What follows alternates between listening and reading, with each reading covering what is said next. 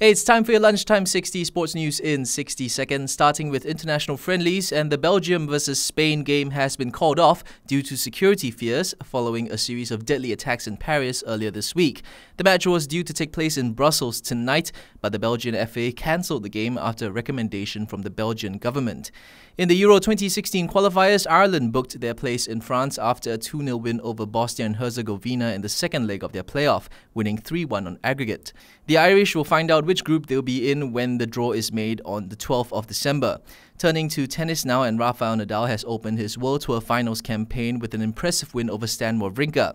The Spaniard missed last year's tournament due to injury, but made a triumphant return by beating his Swiss opponent in straight sets 6-3, 6-2. And finally, Singapore take on Syria tonight in a crunch match that could determine Singapore's World Cup and Asian Cup qualifying chances. Following the 3-0 loss to Japan last week, the Lions will be looking to bounce back with a solid performance on home soil.